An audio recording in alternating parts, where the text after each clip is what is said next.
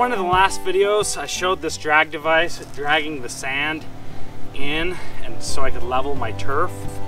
So I built this drag probably about 2 years ago out of angle iron and C-channel. So I patterned this tool after something I saw on the inner screen, and I decided that I wanted to make something like this so I could have a nice flat smooth surface. So the goal with this is to have something wide and that could span over the bumps and the low spots and smooth it out over a long distance. I love this drag. I don't use it very often. I only use it maybe once or twice a year, but when I use it, it's awesome. So this drag is exactly 10 foot long, okay? And then it is exactly 20 inches across. So this distance is 1 inch from here to here, and then from here to here, it's 2 inches, okay? And then I've got a piece of 2-inch angle iron right here. So this is exactly 2-inch angle iron from right here in the middle, and then I've got a piece of C-channel down here. So I only bought 2 pieces of steel. I bought a piece of C-channel that was 20 foot long, 2 inches long, and then by 1 inch across, and then I bought a piece of angle iron that was 20 foot long that was 2 by 2 angle iron. So all I did was take the piece of C-channel, cut it exactly in half at 10 foot long, and then I took the piece of angle iron, cut that in half at 10 foot long. So I've got 10, 20, 30 feet of metal, C-channel, angle iron, C-channel, and then I took the other piece of 10-foot C-channel, and I could get 1, 2, 3, 4, 5, 6 pieces at 20 inches out of that 10-foot section. So then I just welded these cross members across like that to keep it rigid, so it's 20 inches long, 10 foot wide. So if you can see right here, I put a washer or a spacer in there, and that gives me about an 1/8 inch gap. So the pieces of C-channel are exactly about 1/8 inch lower than these pieces right here. So if you see this angle iron, I welded that straight on there like that. So I put a washer here, here, here, here. So everywhere there's a piece of C-channel, I put a washer in between this angle iron bracket and this piece of C-channel right here. So if you can see the gap right here, it's about an 1/8 inch off the ground. So this one, this piece, and this piece ride lower, and they kind of drag, and then some of the sand will get in here and it'll kind of float under there to the back. This is just a section 8 inches across, or 10 inches I think. This fits a cinder block. I could put, I think, 2 cinder blocks right here, I can't remember. And then this little piece right here will hold the blocks on there. And I did that so I could have some extra weight. I wanted this thing to be kind of weighted down.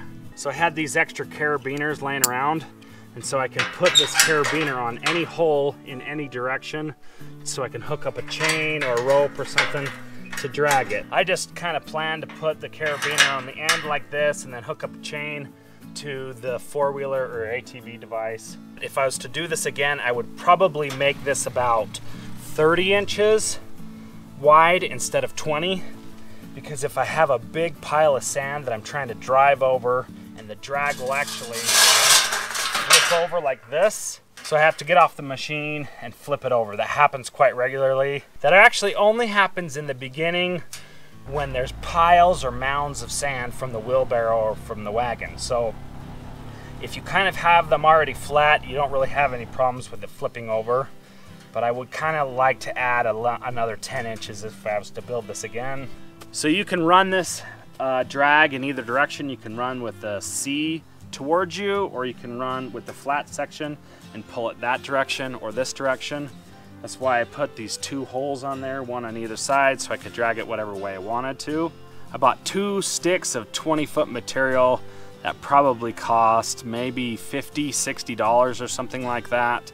And then I had my neighbor weld it up for me. He's got a chop saw. So I cut up all the pieces with his chop saw and kind of arranged it all, and we clamped it together, and then he just welded it for me. So I had some other people say, hey, why don't you use the drag mat? You know, the steel mat that's maybe 4 foot wide by 4 foot.